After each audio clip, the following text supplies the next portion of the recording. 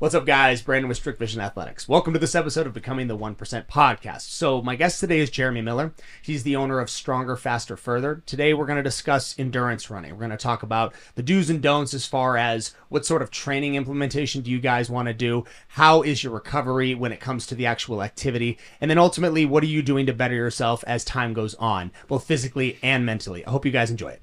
This episode of Becoming the 1% podcast. Entrepreneurial. We got some really big things coming. You have to have the willingness. It's an A or B.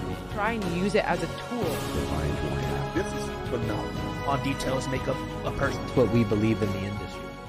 Jeremy, thanks for coming on, buddy. Thanks for having me on. I'm stoked to be here. Welcome. Yeah, Thank us you. too, man. This is great. Which one is this? 2 or 3 this week? How many podcasts have we done? I think number 2. Yeah, we did two? one yesterday. Yeah. Now, How long you guys been doing this? The podcast? Eli, when was Just that? over a year. Just over a year. Yeah. Same. I started Yeah. mine like last April, so That coming was- up on a year. That was definitely going to be something I wanted to talk about. I mean, we're both doing this, and you're doing it really well. What was it that inspired you to start a podcast? I wanted to do it for so long, but I was always so scared of it. Really? Of just putting myself on camera, speaking. I never thought of myself as a good speaker. Really? And I was like, oh, people are going to judge me. I'm not going to talk right. I'm going to be too in my head about it. So I didn't do it for so long. I've been listening to Rogan since I was not the earliest guy, obviously, but maybe like 2015, 2016. Sure. Before we got like super, super big. And I always thought it'd be so cool to have a podcast, but Yeah. I was just too scared to do it. And then once I started creating more content like Instagram, YouTube, got more comfortable in front of the camera, that's when I was like, okay, podcast is just another arm of that media side of things. So yeah, I started last April, so coming up on a year. Good for you, man. That's great. Even the timeline's kind of aligned. It's funny you say that you get or got nervous around the idea of, because you wouldn't tell now. That's what's so great about seeing somebody flourish and change and grow, is that if I watch your content today, I would never think, oh, that guy was super nervous, didn't want to do a podcast. Like you've got a good organic presence. Yeah. On your, speaking of social media, is there anything else you want us to pull up other than just your Instagram? No, I kind of cross-pollinate everything. So Yeah. the YouTube has maybe some more unique, just like the long-form stuff, but it's all relatively the same. It's Sweet. all fitness, running, lifting, eating, Perfect. all the same kind of stuff. But yeah, the podcast has become honestly probably one of my favorite forms of content that I create, Why? because it's not about me. I get to just learn about other people. Isn't that the truth? It's all just like inquisitive conversations with people that I find interesting. And I like chatting with people sometimes that don't have a lot of followers or that don't have the clout necessarily, because they're just regular, real people, just like the rest of us. And they don't have like some agenda they're trying to push. And it's just like learning their story and hearing about what they do and their unique experience, and just gaining a new perspective is so powerful, I think. And That's so well said. yeah, and being able to refine my own conversational skills and like being an active listener. Like the first few episodes were so bad. Oh my gosh. Don't even get me started. He and I shot the first episode we ever did 3 times in a row over 2 days because we kept messing up the audio. But when we finally got one that we loved and then we ran with it, I went back and watched it. I couldn't watch it. It was unwatchable. Couldn't land points. I stuttered as I spoke. I didn't have any. It was just totally disorganized. It was totally disorganized, and it almost made me shut the entire thing down. I was like, man, maybe I'm just not meant to do this. It just wasn't like a free-flowing conversation. It was And it's like too robotic. Yeah, it's like learning how to train a muscle Yeah. correctly. It's like learning how to run. You're not going to do a 50-mile run the first time you try to run, but you do reps, you keep going, and you do get better at it. And speaking, it's funny because the fear of public speaking is greater than almost any other in human existence. Yeah. And there's a reason for that. The ability to coherently communicate and get your points across, especially in front of a large audience, is not something that comes naturally to almost anyone. And I think there's a small percentage of that does carry over, even if you're just alone in front of your phone or with one other person in your platform. Being able to communicate and then, as you put it, be an active listener. Being an active listener is probably the thing I struggled with the most. I can usually talk my way in and out of any conversation, but learning to stop speaking and listen and actually listen and then come up with a response as it's going, that was hard for me because of ADD, frankly. frankly. It's hard because you start thinking about maybe a question you want to ask, but then they keep expanding on another idea, and then you got to pivot, and like you got to always be paying attention to what they're saying. Yeah. It takes a lot of presence, I think. And that was the first few episodes I did. It was very interviewy. Like I had a list of questions.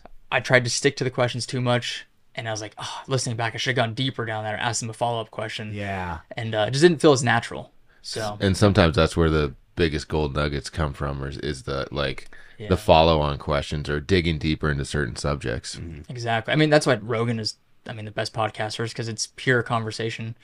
I don't know how much he prepares. Some guests maybe more than others, but Yeah. it doesn't seem like he prepares too much, and it's just like, oh, I'll find it out during the episode. I'll just ask and learn about it during the episode. And I kind of take that approach, I guess, because it's makes it more organic, I think. Absolutely. And you put it once, it's free mentorship. Yeah. Having people on that are outside of your wheelhouse, especially a guest. I mean, to me, the guests that I love the most are the ones that it's a topic of conversation that I know nothing about. Something weird, something that is off, even something that's entirely outside of fitness.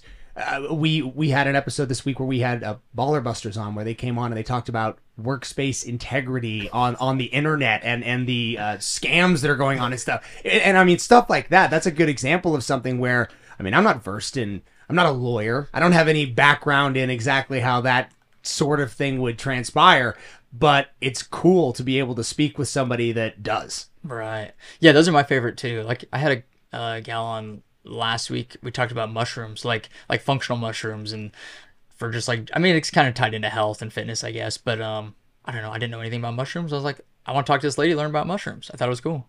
Yeah, beyond, I assume beyond just the psychedelic nature of them, she was discussing the actual health of mushrooms. Right. How many different? Because there's a bunch. You just did a podcast on this, so I'm sure there's a lot. Right. I mean, I think there's, I don't want to say millions, maybe it's millions, thousands of species of mushrooms, but kind of the main like functional adaptogens they're called. So like cordyceps, reishi, chaga, like the stuff for your immune system, lion's mane for your brain. Yeah, nootropics. Exactly. Almost always contain a mushroom of some kind. Yes. Yeah, I think so. Yeah, I know lion's mane is probably the main one for your brain. Cordyceps are great for endurance.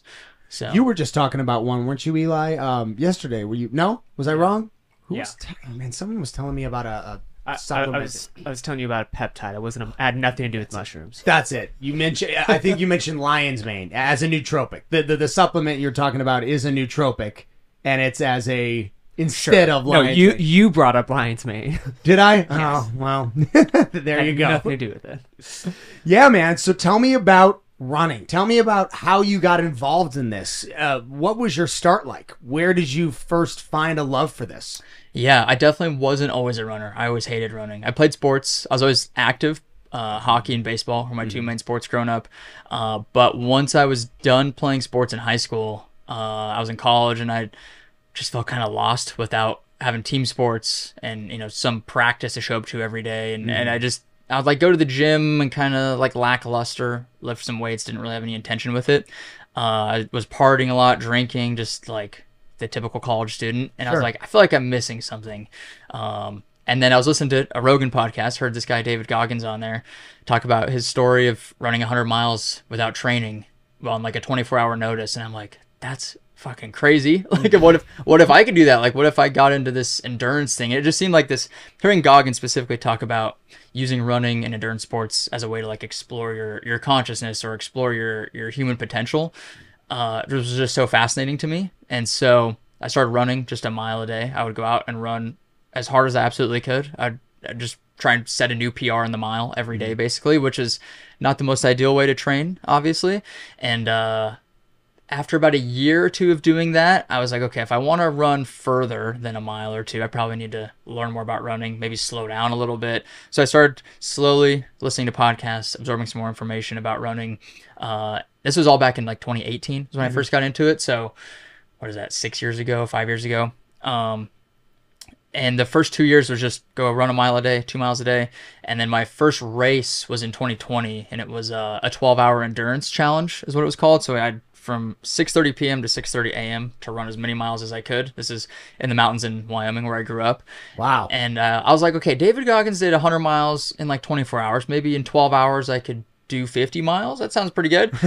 Never done more than like 10 miles at a time back then. But I was like, okay, let's see if we can run 50 miles. Why not? I ended up doing 43 miles within the 12 hours. So like not bad for my No, first race. that's- Yeah. And but it gave me so much confidence of like, okay, I did that on very minimal, very terrible training. What if I actually like really got obsessed with running? What if I did it the real way? And from there I just got super obsessed with learning about running, and that's where I like it gave me a lot of confidence just as a whole to actually start training the right way. And so that's where I signed up for my first marathon. So I did the ultra, the 43-mile run before my first marathon or half marathon or anything.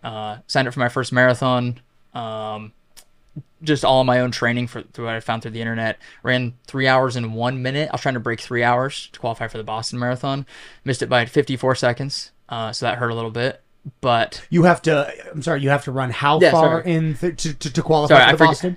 You guys aren't runners, are you? No. Okay. So to qualify for Boston, for my age and as a male, you have to run under 3 hours. So that's like 6 minutes, 50 seconds per mile. Okay. And I ended up running 3 hours and 54 seconds. So I missed it by 54 seconds Wow. to break 3. So that's like 2 seconds a mile I was off, basically. Got it.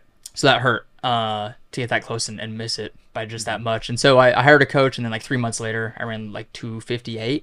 So I qualified for Boston. That's like a pretty, that's like 1% of runners can qualify for Boston. So I was like, damn, I might actually be pretty good at this running thing. And that was 2022. So that was, I didn't actually know that the Boston Marathon was so elite that only the top, what you'd say, top 2 to 3% of all runners yeah, can do it. I think that is actually the percentage. I think it's 2% Okay. of all marathon runners can qualify for Boston. Yeah. Or per year, 2% of runners. It can explains qualify. the hype. I didn't know that the Boston Marathon came with such a elite class. Yeah, and so it's like, I mean, there's levels to it, because then you have like the Olympic trials qualifier guys. There's like the elite marathon runners. They'll run like 2:15, 2:10 for the marathon.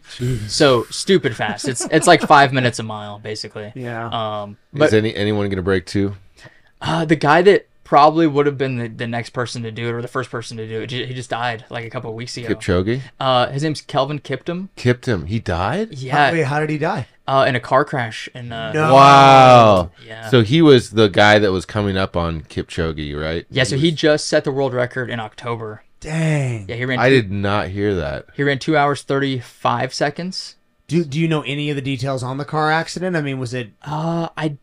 I don't know a whole lot. I know it was him. His coach was in the car and died. Oh, whoa. And then I think he had like a friend or something in the car who also passed away. 'Cause he was a minute off of it, right? He was Yeah, 35 seconds. 35 seconds off of breaking Dang. 2 hours. The first person ever to do that. Yeah, a second per mile. And he was basically. young. He wasn't. He was 23 20. or 24. Oh, really? Yeah. Yeah. Oh, that He was a sucks. freak of nature. Like he was on track to Yeah. And crush so that young, record. and to die so suddenly for such a weird and unexpected reason. Oh, that's too Yeah. bad. I did not know that. It's almost identical. You know, Steve Prefontaine ran at like the Oregon name, Yeah. yeah, I know Yep. the name. back in the, I think it was the 70s or 80s, like when Nike was getting big. He was like one of the first Nike athletes. But Yeah. he was 24, like training for the Olympics or had just done the Olympics or something, and died in a car crash at 24. Like it was weird how similar they kind of were together. But Yeah.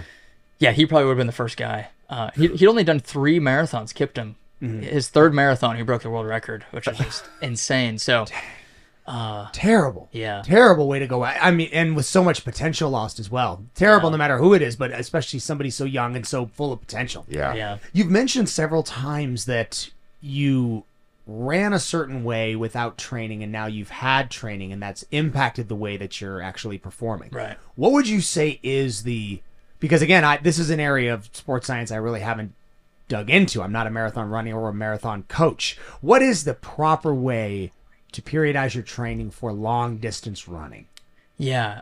To put it simply, about 80% of your running should be very easy. Zone 2 heart rate. Just very easy miles, like conversational. You should be able to talk essentially like we are now, get out full sentences, not breathing too hard. That should be 80% of the time. And then the other 20%, that's like the interval training, high intensity. The 80-20 rule is like pretty tried and true. High intensity, like we're doing wind sprints, we're doing suicides, that, Yes. that kind of thing. So a typical, it kind of varies, but for a marathon build, a typical interval session will be, say like 6 times a mile or 8 times a mile, like at your half marathon pace or your 10K pace. So, 8 times a mile. What does that mean? so that'd be like, okay, you go to the track, you run a mile at your half marathon pace. Okay. And then you rest for a minute or two, do it again, a mile, rest for a minute or two. So just basic interval training, essentially. obviously, depending on what distance you're training for, whether it's 5K, 10K, half marathon, that's where the intervals length might change. So the longer the distance, the longer the intervals are going to be. The longer distance you're training for, the longer the intervals will be. So for marathon, there are benefits to doing the really short, high-intense stuff, like a 400-meter repeat. That's going to take, a minute to a minute and a half, so close to like one on, one off. Or you can do really long intervals, or like what we'd call a tempo run, where it's like 6 miles at your marathon pace. That's like a really high intense effort, or 6 miles at your half marathon pace even. And what's your fastest 6 mile at that? If you're going as hard as you can for 6 miles, what's your fastest mile time? I've never actually done like an all out 6 mile, I guess. But Gotcha. so for example, when I did my most recent marathon, I ran 2:44. So that's like 6 minutes, 15 seconds per mile. Jeez, So cruising. Yeah. it's basically sprinting. Yeah, it is. And so like a training session for that would probably be something like six times a mile. And each one of those miles would be like at my half marathon pace, which would be like maybe 6 minutes per mile, or like 5:50 or something. Can you tell when you're doing it just by the feel of where your pace is at? You'd be like, all right, I'm at half marathon right now. Okay, now I'm going to drop it back down to full marathon pace. When you do it enough, you find an intuition for different paces. And I mean, there's calculators, kind of like, it's like a 1 rep max calculator. Okay, if you can bench this weight for 5 reps, your 1 rep max is probably around this. Yeah, It's mathematically you can run it out. Yeah, it's kind of the same way for running. I'd say the biggest metric you'd want to pay attention to is like your lactate threshold. I can explain that if you Yeah, guys don't know yeah. that. Yes, please, especially for the audience members don't understand what that means. Yeah, so lactate is a byproduct of fatigue, basically. And so the more you're working, the harder you're working, the more lactic acid that builds up in your muscles. There's all these byproducts that come with that. Essentially, it's your brain's way of saying, okay, we're working really hard. Let's send out this byproduct, see if we can get this guy to slow down because he's pushing too hard, basically. So once that builds up too much, your body can no longer clear the lactic acid out of your muscles. So that's when you get that like brick feeling in your legs, and it's like your legs just can't push anymore. So that's when you go over that point, that's your lactate threshold. And so for a marathon, you want to be just under the lactate threshold. For a half marathon, you're kind of right on the line. For a 10K, you're probably over that line a little bit. Yep. And it takes, you can run at that lactate threshold pace for an hour to an hour and a half. Yeah. Because at that point you'll push too hard. You Puke usually. Yeah, you can't. For those listening, the end result of this pushing past the threshold is almost certainly you either pass out or throw up. Basically. Typically, that's what happens. Yeah. And I feel like, I mean, you can push as hard as you can, and to some point your brain's probably going to say it's going to send out some signal like a cramp, or it'll do something to prevent you from getting to that point sometimes, or it'll make you throw up, and then it's like, okay, this is how we got him to stop running. So the lactate threshold is probably one of the biggest indicators for marathon or just general running fitness, I think, because everything can kind of be dictated off of that. It's definitely something that, while I don't do long distance marathon running or training, I've done a lot of rucking, hiking, very advanced. Arizona in particular has a lot of crazy incline mountains around here, and a lot of them typically they range anywhere from 2 to 4 miles. It's just you're climbing the Empire State Building, or you're and for me that's always been where I've found the most enjoyment for cardiovascular. Is first off, I love being in nature. I love being outside. I want to be in an area where I can get my shirt off, I can get in touch, I can get grounded. All of that good stuff happens, and you add in elevation change or anything like that, but it's the same for me. I can tell.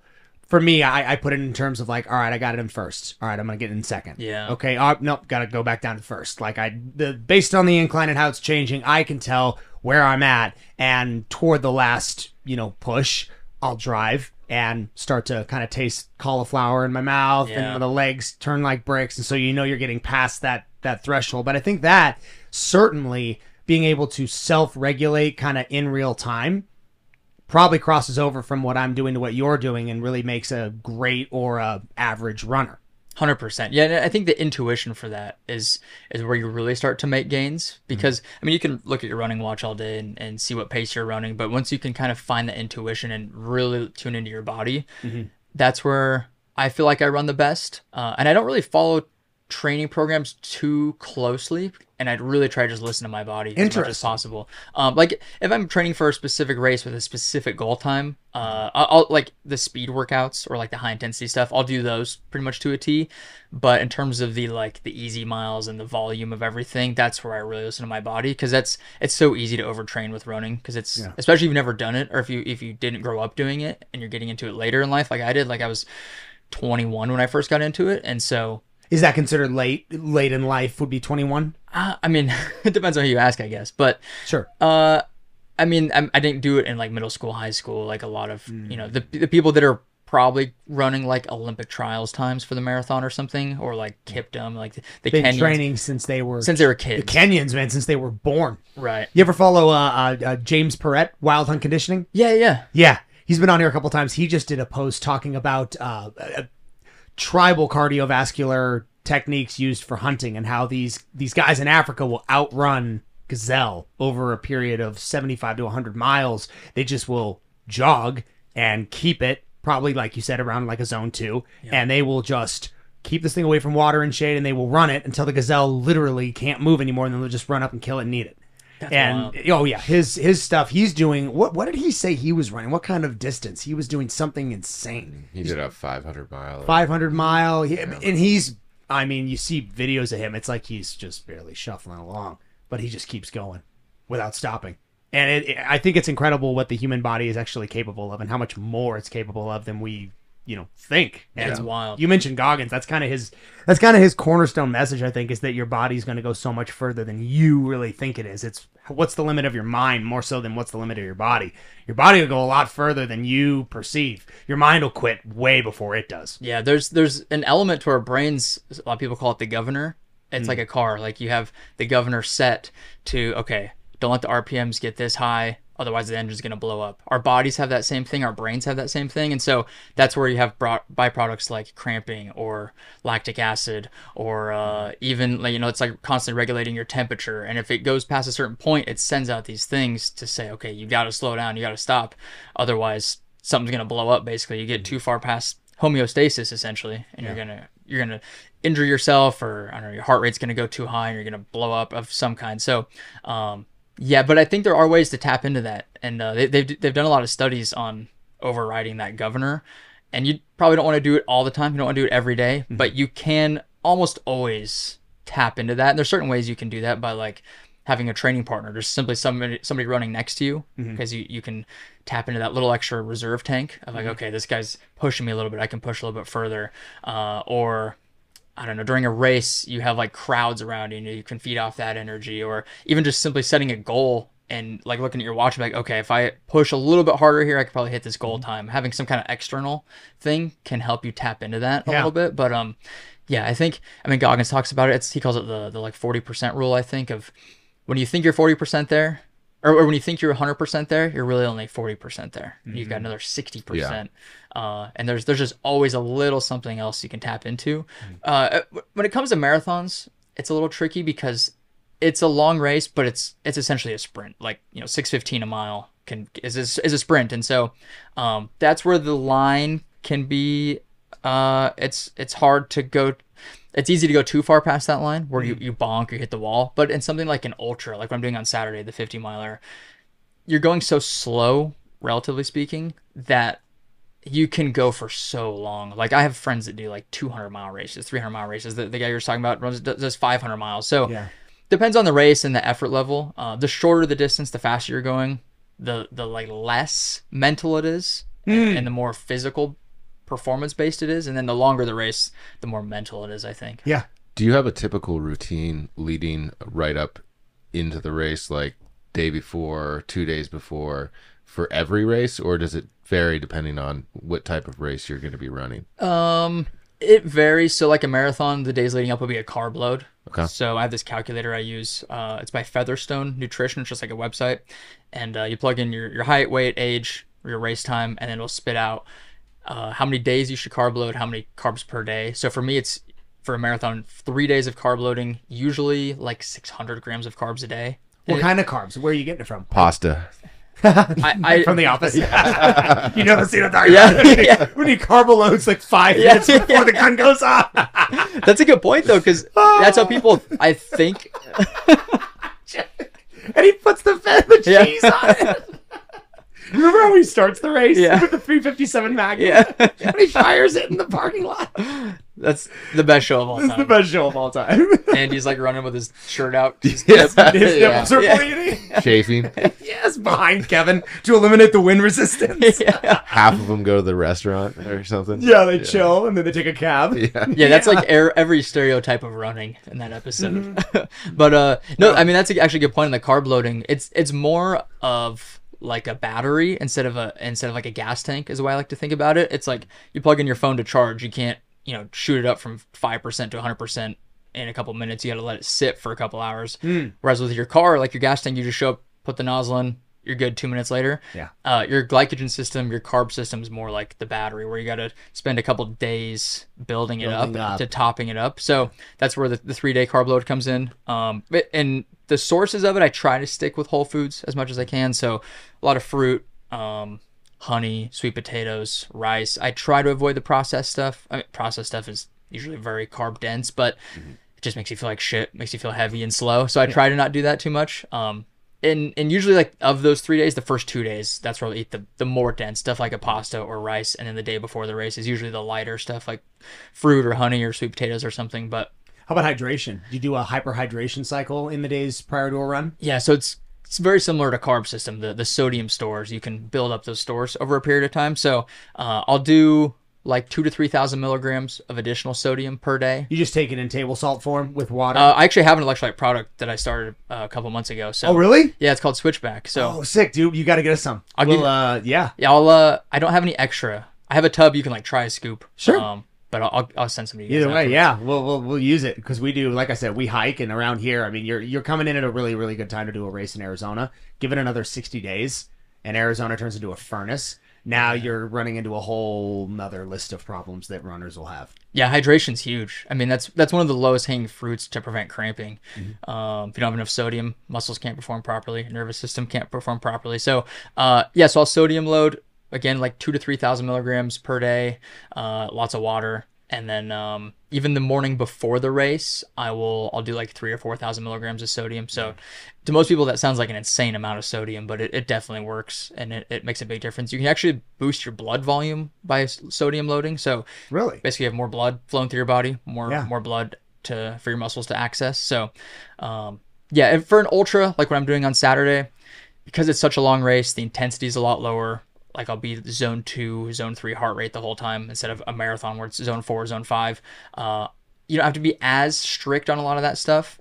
Even the carb loading, I won't really carb load for an ultra because you're primarily fat burning because it's such a long race. So yeah, to answer your question, long way to go around it is just depends on the race for how you prep. One thing mentally though that I do before every race is I like to journal every day just on a consistent basis. But the days leading up to a race, I'll write out like, okay, there's gonna come a point in this race where it gets hard, where I want to quit, or I'm asking myself like, why the fuck am I in the desert in Arizona running 50 miles? That's me when I run a mile. Yeah. Why am I in the desert? That point inevitably comes though in every race I've done. So Oh, yeah. just writing out that answer for myself of like, okay, what am I going to tell myself? How am I going to handle that? And that point always comes. So when I do get to that point, I'm like, okay, I prepared for this already. I'm good. Because that's the point. I think if you show up not prepared, that's where you can quit or you can throw in the towel and be like, fuck this. Oh, yeah. So Yeah, this is ridiculous. Yeah. No one should be doing this. Why am I doing this? Yeah. What are your thoughts on listening to something, having something in your ear that you're listening to, or nothing at all? nothing at all. You do nothing at all. That's me too. I used to listen to music or podcasts, and now when I run, I don't put anything in my ears, and it allows me almost to like journal while I'm running. Yeah, it's very meditative. Yeah. Yeah, when I first got into running, I could not go for a run without music, like, I don't know, some screamo death metal or something, or like Goggins' podcast telling me I'm a bitch, I need to Talk to fucking... that little bitch. Who's gonna carry the boats? Who's going to carry the boats? I literally couldn't go for a run without that. And then when I did my first half marathon, I saw in the like race description that you weren't allowed to wear headphones. I was like, okay, took that lesson from sports of practice how you play. So I started training without headphones. And the first run I went out, I was like, oh, this is actually pretty nice. You can think. The only thing you can hear is your feet hitting the ground and your breath. And it's very meditative. So yeah, now it's no headphones or anything. And that brings up another point. Is it good to listen to your breath, and does that send some type of signal to you to either go down a zone or up a zone? Honestly, I don't pay attention to my breath a whole lot. I just kind of do whatever feels natural. When I'm doing easy runs like zone 2 heart rate training, I try and nose breathe as much as I can. That's kind of a good test. You ever done mouth tape? Yeah, I sleep with it every night. What about while you run? You ever do that? Not while I run, no. Someone said we should try that or challenged me to. I'm like, I don't know. Maybe, sure, I guess. What I've been doing, actually, I tried it for the first time, not on the way up, but on the way down from Camelback. I threw a piece of tape on and went down. And that was hard, just that. Running with only your nose and restricted only to your nose, because I do it when I sleep too. First of all, I wouldn't advise anybody even try it unless they've been wearing it to sleep for maybe a year. I don't know. Because it really is you have to have a truly dialed in understanding of what your breath work is, what your heart rate is, how you're feeling. Because if you get to a point where you need to pant and you literally can't, that thing's it's not like it's gonna come off. You're gonna rip it off. There's no way you're gonna be able to make it in an ultra by only breathing through your nose, I would assume. Yeah, I mean, theoretically, if you're zone 2 heart rate or lower, you should be able to just nose breathe because you're pure aerobic. But not high intensity, probably. No, definitely not. Yeah, you can't. It's just you'd have to breathe through your mouth. I mean, that's where anaerobic versus aerobic would come into play. If you're pure aerobic, so zone 2 or lower, you should be able to go to nasal breathing only. But that's I think that's probably the biggest mistake most people make when they first get into running is they run way too fast. I mean, that's what I did. My first year, I'd run a mile as hard as I could. Heart rate was like 180, 190 the entire time. Now when I go out for a run, 80% of the time, heart rate's like 130s, 140s. Rarely gets above 150s on easy days. But it took a long time to get to that point, to where my pace is at now at those heart rates. So wherever that pace is for you, like I encourage people to just not even look at your watch in terms of the pace and just look at your heart rate and the time. Like our bodies don't know what a mile is. Our bodies don't know what 8 minutes a mile is, but they know how hard they're working. So heart rate, and then for how long. So just however whatever the time is. So duration times effort, I think, is the equation you should follow when you're trying to build a good aerobic foundation. Go ahead. Someone that's like a novice who doesn't do like marathons or ultra marathons, but they want to get into running and they want to improve their time. I guess I'm asking this question for myself. How do you recommend going about like finding out how many times a week to run, and then at what pace are you running each time you go out?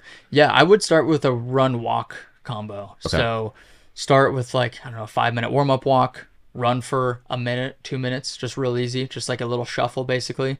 So your heart rate doesn't jack up too high, and then walk for a minute or two, run for a minute or two. Just kind of do that combo until you get comfortable with that and it feels easy. And then I would bump up the ratio of run to walk. So maybe run for 5 minutes, walk for a minute, 5 minutes, walk for a minute. And then to get to the point of, okay, I'm running for a mile and I walk for a minute. Until you ultimately get to the point of you can just run without your heart rate skyrocketing. That's what I'd recommend to people. Do you guys know Mark Bell at all? Yeah. I just did his podcast a few weeks ago, and he started doing, he calls it like landmark training or landmark running, where he'll just go out for a walk just like normal, and then when it feels good to run, he'll run from like here to the stop sign or here to the light post, and then he just does that. And then over time, it takes a long time to build up that foundation, but if you're trying to really optimize and not get injured and build up that strong foundation, I think that's probably the best way to go about it. Rather than just going out and running a mile as fast as you can all at once. Exactly. Which is almost certainly what everybody would do. Yeah. If somebody thought they were about to train for a long distance run, the very first thing they would probably do is start with a mile. Yep. Be like, all right, let me see what my mile time is. Let me run as fast as I possibly can.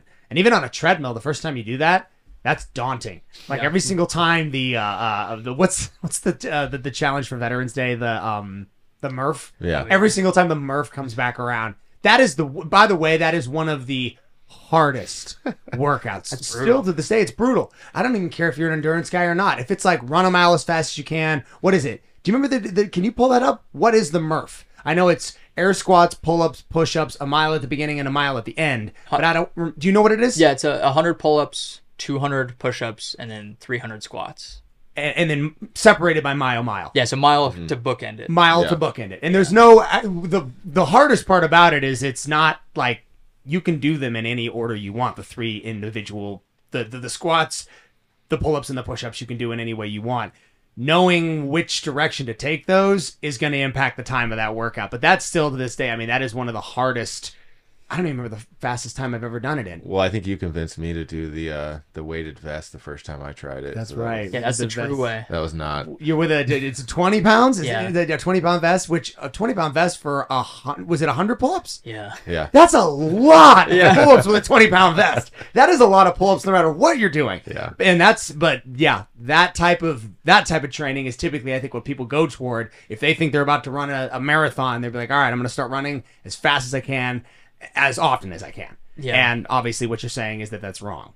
Yeah, I mean, it's just the best way to get better at running is to run more, and the only way to run more is to not be hurt and be healthy. So whatever you can, what I tell people is train as much as you can within your own means, like within your current state of fitness, I guess.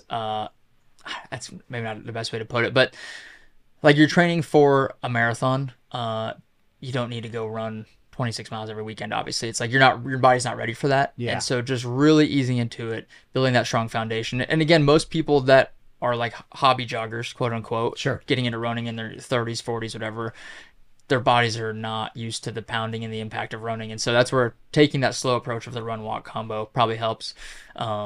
This is a good Yeah. transition, this particular point that we're on, to recovery. I've seen your content. I've seen you doing the contrast therapy, the ice bath, just like we do here. What role does that play, in your opinion, with longevity if someone's going to be doing this? I mean, running, especially distance running, that's a high impact activity. Running on flat ground, it's just going to wear and tear the joints if you're not careful. What is it you're doing? Oh, there you go. Perfect. What is it that you do for your recovery protocol, and what percentage of it would you say is contrast therapy? Yeah, I mean, recovery is just as important, obviously, as the training itself. And with any sport, I feel like the faster you can recover, the more you can train, and the more you can train, the quicker you make the gains. And so, your recovery is huge. I think sleep is probably the number one thing I try to prioritize. I always get minimum 7 hours of sleep if I can help it. Try to shoot for 8 or 9 hours even, if possible. And then I think active recovery is probably the second best thing. So I'll hop on a bike, do like a 30, 45 minute spin out, just super easy. Just gets the blood flowing, gets all the lactic acid cleared out. Walking, I think, is probably the next best thing. I love walking. I'll walk the dogs, just go for a 30, 45 minute walk. I'll even, like, throw a weight vest on sometimes because it's you get the heart rate up a little bit.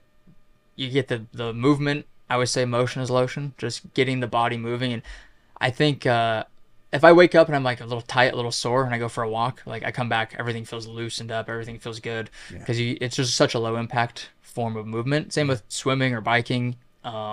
So yeah, I'd say sleep, active recovery. The contrast therapy is great. I do that maybe 3-4 times a week. Sauna, cold plunge, that kind of stuff. Nice. And then How do you run it? Do you do? I mean, how many minutes do you do? 3-3? Do you do? yeah, I'll do like 15 to 20 minutes in the sauna, 2 to 3 minutes in the plunge, and do that like 2 or 3 times. So you'll go hot to cold. Yeah, Nice. I usually I'll go hot, cold, and finish in the hot. Really? Yeah. Yeah. It's a lot easier to finish in the hot. Yeah. It's a lot harder to finish in that tub, no matter what it is. And because I'll do, like, one time a week, I like to try to do a 10-minute ice consistent, like all the way through, and then recover in the 10 sauna. minutes. 10 minutes. One time per week. How cold? 35. So ours is 35. They vary. There's also the new one we're getting where I'm excited for. It gets only to, I think it gets to 39 or 38, but it's got a circulation feature and the water's moving. That's which different. All of us here are going to be new to that. Have you ever done a circulation ice tub?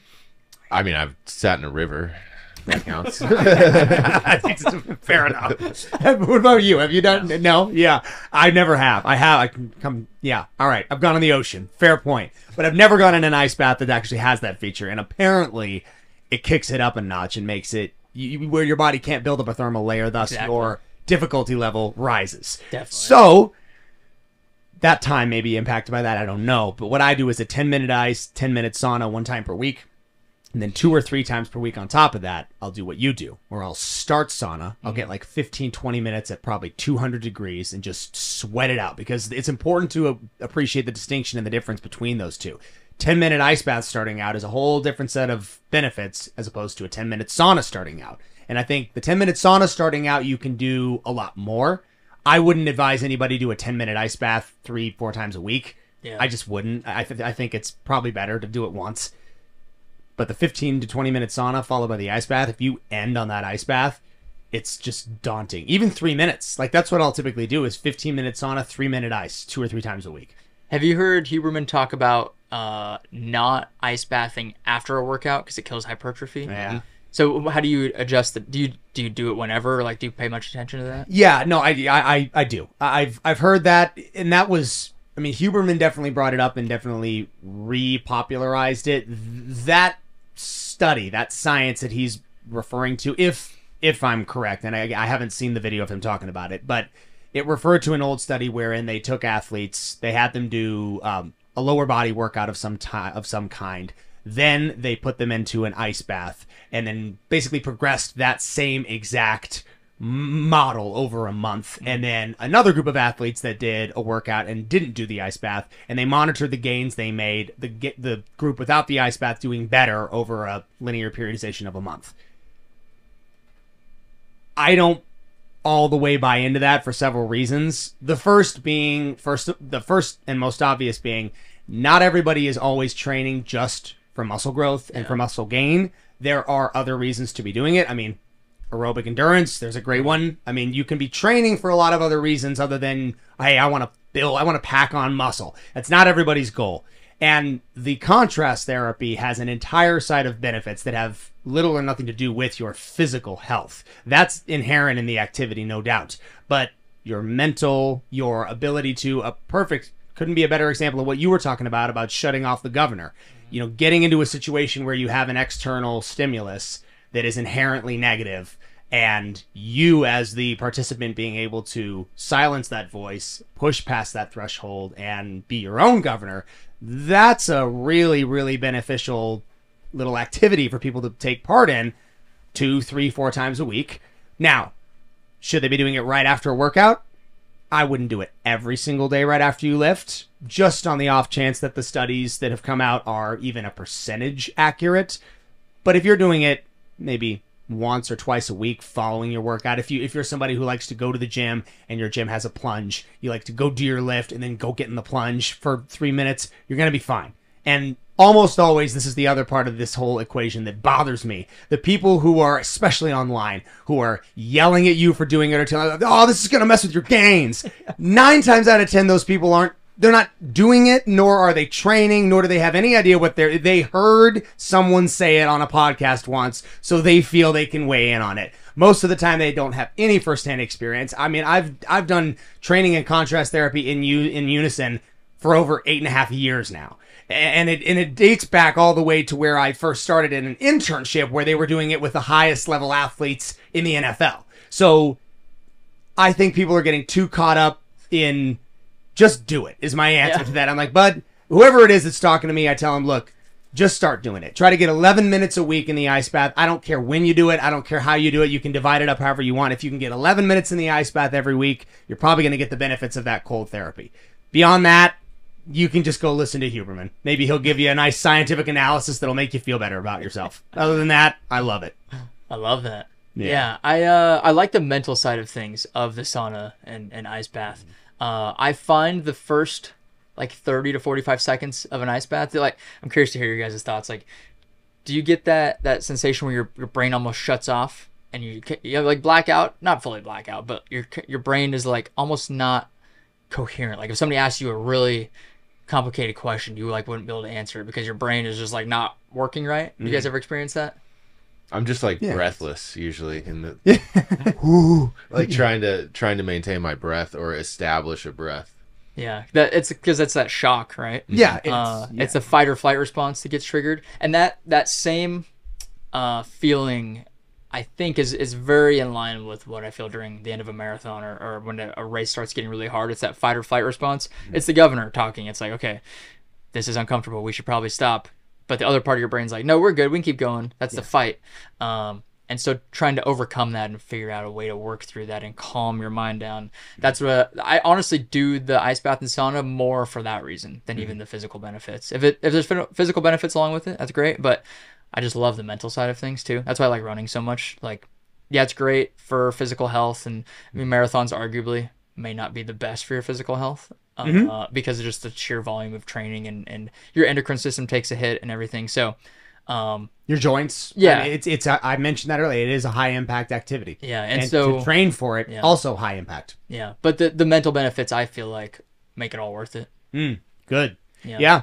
I think it's definitely something to be said even outside of athletics. The mental benefits of, especially contrast therapy. I mean, people with PTSD, insomnia, anxiety, they've used it for, I mean, veterans who've come back with, wartime experiences that have messed with their heads. Being able to get, because there's not too many activities, and this is where I would separate contrast therapy from almost any other form of physical activity, because contrast therapy is not a high impact activity. There's no impact in it. You are just literally sitting your ass in a giant tub of frozen water. But it is going to put you in possibly the most uncomfortable state that you've ever been. And if you're somebody who's never done it before and you try it for the very first time, most likely you've never been that uncomfortable in your entire life. And that's a setting where you can learn a lot about yourself. And hopefully, if you are dealing with some of the mental problems that I just mentioned, you can figure out a way to work around that. By learning how to work around something as simple as a cold water exposure, well, maybe that makes you a little bit more forgiving the next time someone cuts you off in traffic and you don't feel the need to leap out of your car. That sort of thing is also what I really have come to appreciate. It the fact that we're working on something. Actually, we're creating a military first responder program, a protocol. Our therapist she specializes in PTSD treatment, and we're gonna put together a combination of contrast therapy, work with her in a the deep tissue massage setting, and then couple that with the sensory deprivation as well, which interestingly enough has also had a lot of ties to help with PTSD recovery, all the mental side of things that comes from that. That's an interesting one. And we talked about this a little bit before you came in here. It is something you've done before, or have you ever tried it, the sensory deprivation? No, I've never done it. I've heard a lot of good things, but I've never tried it personally. You really should. You want to try it? Dude, I might. Yeah. While I'm here, I'd love to. Oh, heck yeah. Let's do it, man. We'll throw you in afterwards. It's a very, it's new to me, and that's fun. I love, because you do this enough and you get to a point where you feel like you've experienced everything. That to me is what excites me the most, is when someone introduces me to something that I'm totally unfamiliar with. Yeah. Sensory deprivation I've really come to appreciate. It's completely different than contrast therapy when it comes to both the physical benefits but the mental benefits. It's much more you know what it is? I feel that you're much less present than you are inside of an ice bath. In an ice bath, it seems like you've never been more present in your life. That's a true statement. Like whatever it is, like oh, you're bummed about your mortgage? Well, that doesn't matter right now. You're in an ice bath. Whatever it is that you're, annoyed with in life vanishes.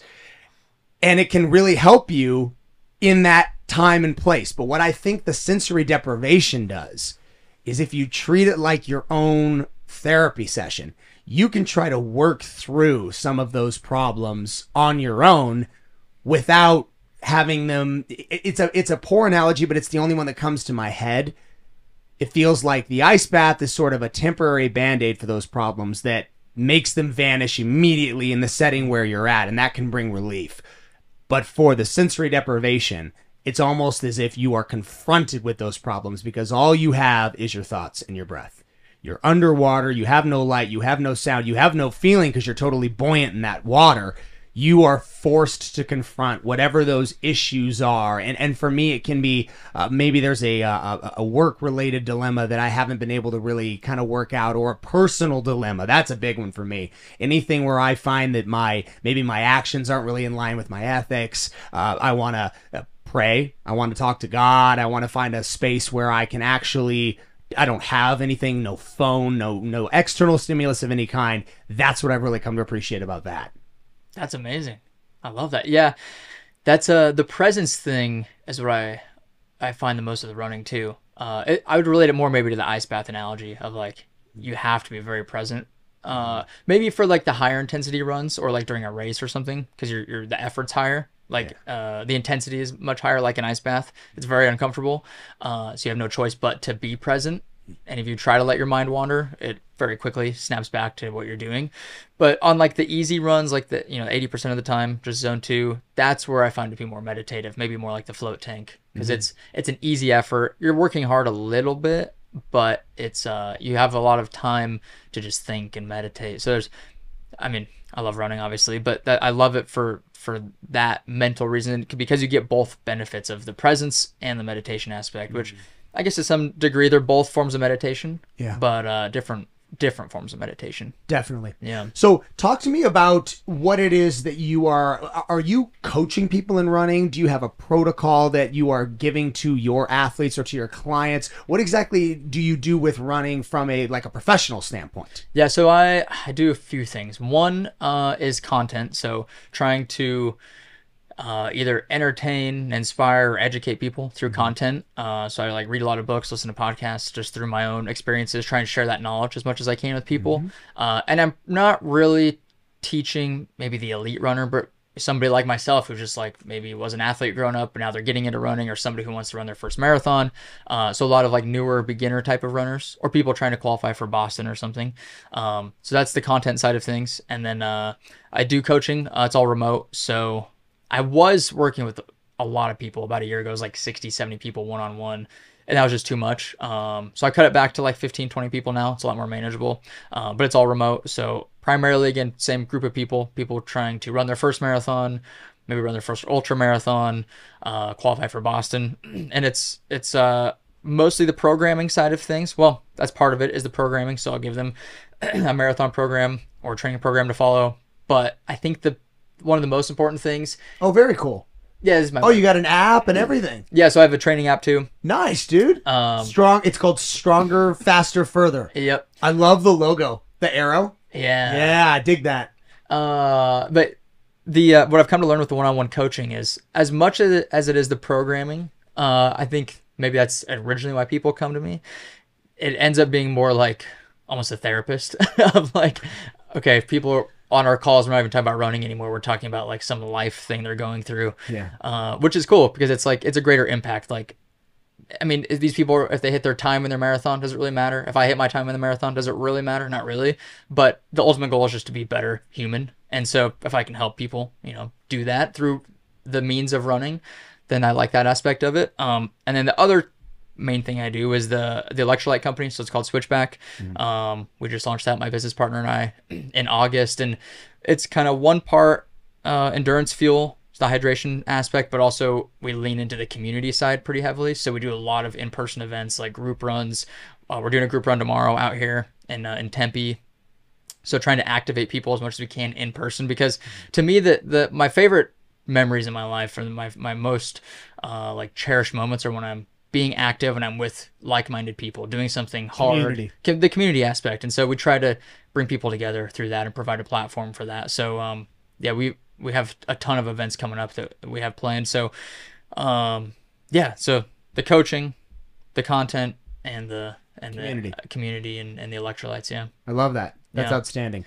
Something you said that's easy to brush past but important to acknowledge. It's very, very cool that you take the remote coaching and in such an intimate way.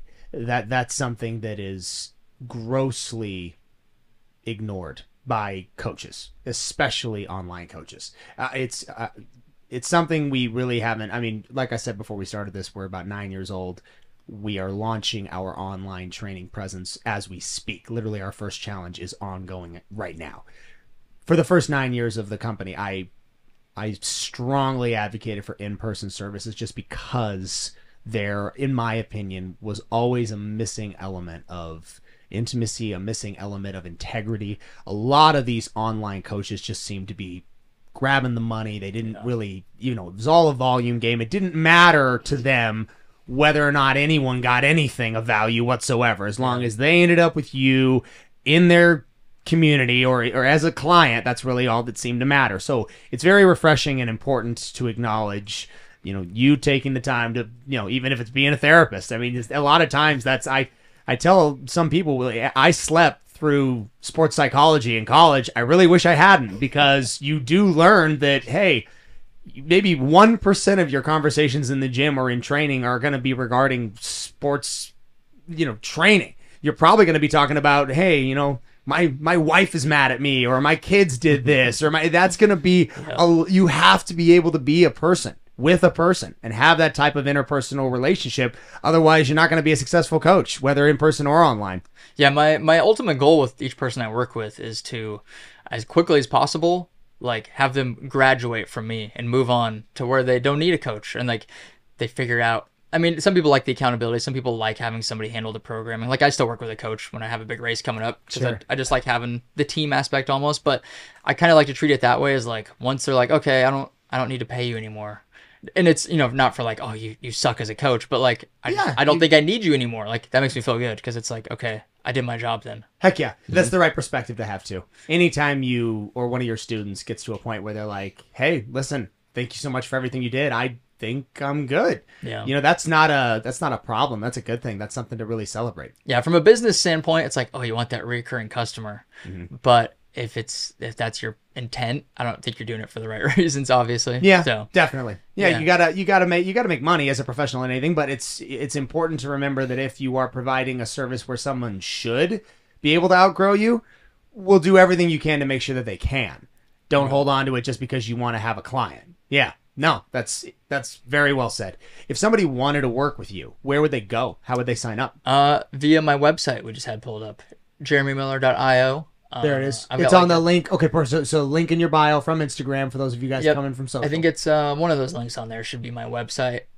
Training plans. Motion is Oh, lotion right that's there. great. I love that.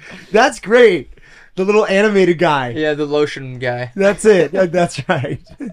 Okay, so there it is. What did you click, Jake, to get to that point? So this is just the homepage under the supplements, but yeah, Perfect. jeremymiller.io. Start training today.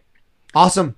Yeah, I've got some like training programs on there, like PDFs you can buy for marathons, half marathons. I have like a couch to 5K if you're like, never ran in your life and you want to go do a 5K. I've got that on there. Another huge part, I guess we haven't talked about too much, is like the strength training side of things. I think that's equally as important as the running portion. If you're trying to get faster as a runner, I think you should. You don't spend as much time strength training, but treat it with equal importance. Definitely. Because again, the injury prevention, the muscular endurance that goes into it, like, I don't know the percentage of people that cramp during their first marathon. I'm sure it's over 50%, but that can be mitigated by strength training and lifting and just having the proper muscular endurance and the muscular strength to get through something like a marathon. And I think the longer the races, the more important that is. Like an ultra, like most ultra runners are a little bit bigger, more muscular, stronger, because you're going through the mountains. You need the leg strength and power. So, you could do a 5K, 10K, whatever, without maybe quite as much. You still need to have some power there as well. But Of course. the muscular endurance side is just as important, I think. And your programs, you go through that as well. You do the strength training. You do Yeah. the whole thing, all pretty much all the way through. For the one-on-one coaching, just like a case-by-case basis, some people don't need it. But that's probably the thing I think most runners neglect, is the strength training, and that's why so many people get hurt. I think as soon as I started consistently lifting and lifting intentionally, so like single leg stuff, lifting heavier, that's where the injuries kind of went away from running. That's something you mentioned, Mark Bell. That's something he does very well. Yeah. Coming from a background as a power lifter. Oh, wow. Oh, that's really cool, man. Yeah. That's really cool to see. Yeah, The so- difference between that. Yeah, my first marathon, that was on the left, 2022. When I tried to break 3 hours, I thought I had the mindset of like, okay, I got to be lighter. I got to be, it's less weight to move. But I was kind of always battling some kind of injury. Yeah. I just felt weak all the time. And then fast forward a year and a half to 2023, ran 16 minutes faster in the marathon. Yeah. And weighed 15 pounds heavier. Wow. I say that strength training is it's the great enhancer. It enhances activity. It doesn't matter what it is. Yeah. Running, yoga, swimming. There is not a single activity on this planet that strength training will not help and improve. 100%. And that's also why you get every single excuse, or every single, I mean, women don't want to get bigger, you know, runners don't want to be heavier. Everybody has a reason why they think they shouldn't do it.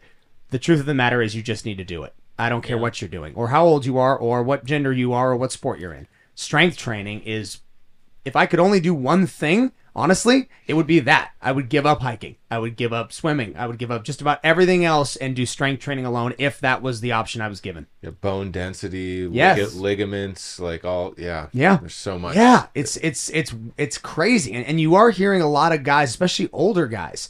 One of our guests was Rudy Kudlub. He's one of the CEOs of Kabuki Strength. The guy's 74, something like that. And his squat bench dead. He's like well over 1,000. Wow. And it's World record. holder. crazy. And he's, I mean, he has the bone density of like a 31-year-old. They said they took a DEXA scan of his body, and that's from strength training. That's something that you can't get from running, and you can't get from Pilates, and you can't get from yoga. All of those things are great, but those are activities. Yeah. And it's important to distinguish the difference between training and activities. Yep, 100%. Yeah, and if any runners are listening to this, or people that are wanting to optimize strength training for the purpose of becoming a better runner, despite popular belief, you actually want to lift high weight, low reps. A lot of runners think, oh, I'm training for endurance, I need to do high reps, low weight, and just rep it out like 15, 20 reps. But it actually, this is a good book recommendation for people that want to learn more about the like science part of running. It's called The Science of Running. And it talks about this specifically of you should do rep ranges of like 2 to 5 reps, super heavy, because you're getting Squat bench dead. Squat bench dead. You should basically become a power lifter. Literally, You yeah. want to be a better runner? Be a power lifter. Yeah, I don't squat a whole lot. I'll do some like goblet squats, but deadlift. I deadlift heavy twice a week. Like, You're speaking my lingo. I mean, everybody in this room has a terrible squat. I- Have you ever worked with any specialty bars for squatting, like like the transformer bar, the safety bar with the straps and everything? That might help. And I can show you that when we get in there. There are certain ways to mediate the shittiness of squatting, because I mean, it's an axial loaded movement. We all need to be doing them. But a lot of us, I mean, if you have a shoulder impingement, everybody's got a reason why most likely squats can and will hurt you if you do them wrong. So finding the right equipment is like finding the right tools to build a bunk bed or something. Like, you need to have the right tools in order to keep going. It's like the slant board. Yeah. We just did a workout not 3 days ago where we did goblet squats, but we did them on a slant board. It's like at a what degree do you think that's at? It's like what, like 45 degrees? It's a 45-degree slant board, somewhere around there, with that transformer bar, pushing the knees well past the toes and going ass to grass. Yeah. But the weight was maybe like 1 plate, if that. But those are the tools that, without those tools, you'd be kind of like, well, all right, I'll just try to do a goblet squat, and it would be about half as efficient. Right. So when it comes to strength training, a lot of the times it is about knowing what to use. Yeah. I my biggest impairment with squatting, or biggest hindrance, is my ankle mobility. I've just always had really shitty ankles. That's not surprising, given that you run as much. Probably as you from do. running. Yeah. And so simply just like elevating my heels, like, you know, something like, maybe not to the extent of a slant board, but just like throwing some like 10-pound plates under my heels makes a huge difference. Makes it feel way more natural. And if you've got ankle immobility, I got a whole routine for that. Because of hiking, and I have bad ankles. Both of us do. We have genetically bad ankles, so I roll my ankle more times than I could count growing up. So I developed an entire self-applied protocol using, it's called, I combine equipment. I use a power plate, which is the vibration machine you've seen for lymphatic drainage, and I combine it with a thing called a slack block. It's basically a 3.5-inch piece of foam with a block on top of it that moves like a slack line would if you were to put it, you know how the hippies do it between palm trees. That's what this is meant to do. You put that on top of the block, and it vibrates, and I go through flexion and extension, eversion, inversion with my ankles. Interesting. And I have not rolled, again, knock on wood, sorry to the audio, I have not rolled my ankle in over 3.5 years. Wow. And I run. And you when we were out hiking last time, you said you I did semi-rolled it, yes, but I you did. can recover It's from that. fine. Yeah. I stepped wrong, and as we were going down, because I was wearing shoes that I don't typically wear, which were high elevation shoes because of this particular hike, I rolled it, and I felt it go, and I was like, it's fine. And I brought it to his attention. I was like, yeah, this is so funny. I haven't rolled my ankle in over 3 years. I just rolled it, but I'm fine. It's totally good. Because I've been going through this.